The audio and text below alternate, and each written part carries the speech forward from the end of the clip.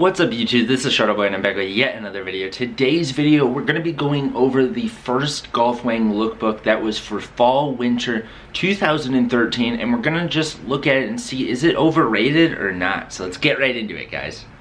Alright, so I believe we have 24 different pictures to look at from this drop, including the cover here. And yeah, we're just gonna go over it. Has it aged well? Is it something that if it came out today, would people be as hyped as they were back in the day when this came out? Because I mean, looking back at it now, a lot of people still regard old golf as the end all be all, the best of the best. So let's just really look at this and see, is it really as hot as people say it is?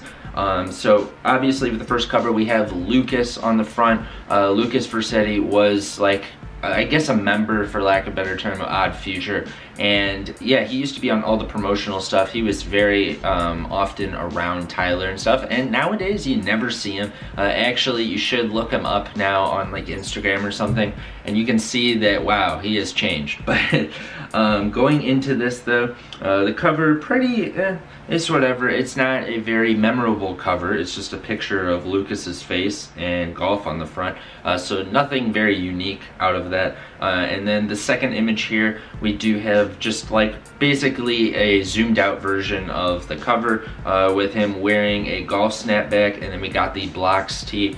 So as for the pieces here, I actually do really like this hat.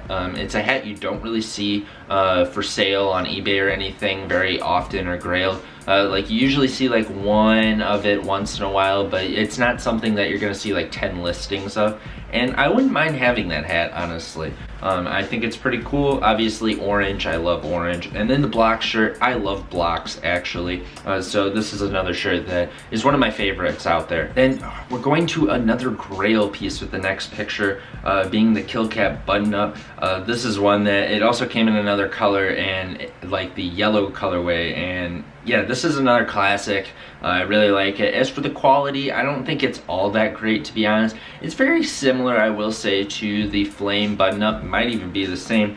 And Flame button-up isn't the greatest of quality either. I just don't really like how they do the collars of those. They're not very pronounced on the crease of it, and I don't like that. Then the next picture, another picture of Lucas with the corduroy snapback. It's whatever. This picture is pretty lame though. It just doesn't really show the hat very well or the shirt that he's wearing.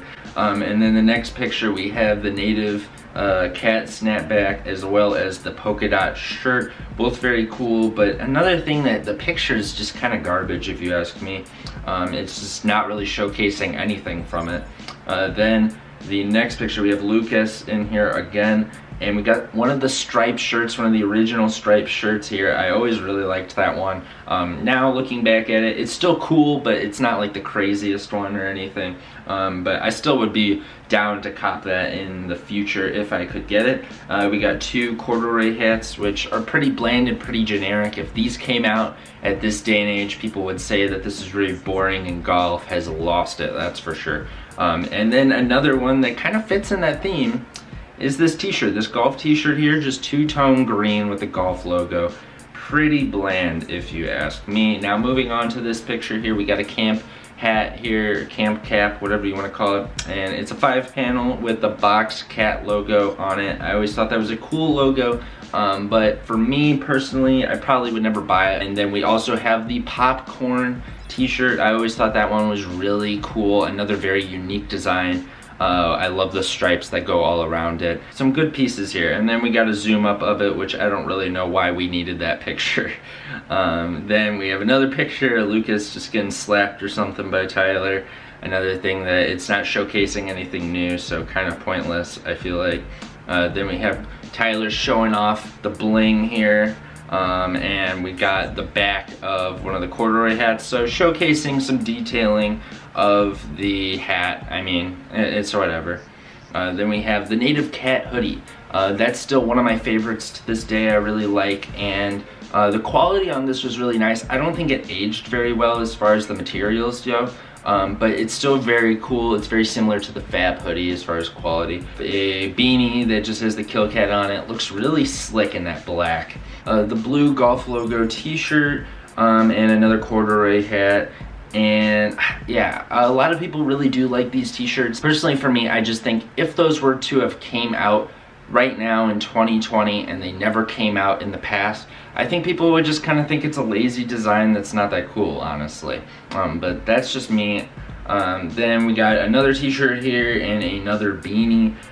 Both of these designs, they're nothing too crazy to me. Beanie is pretty forgettable, and it was pretty forgettable then and now too. Then this other picture of Lucas, we have the native cat hoodie in the iconic colorway, the brown colorway. That is my favorite colorway by far of that hoodie. Then another polka dot shirt here, the pink one, which I think that one is the one I always see the most. You don't really see the white one as often.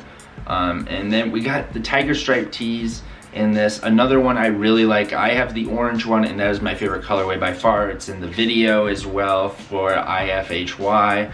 And then, yeah, they had it in the blue and then also in the white. I love all three of them a lot, but like I said, the orange is easily my favorite. And then we have the beanie, the Great Wang of the Flognaw Land.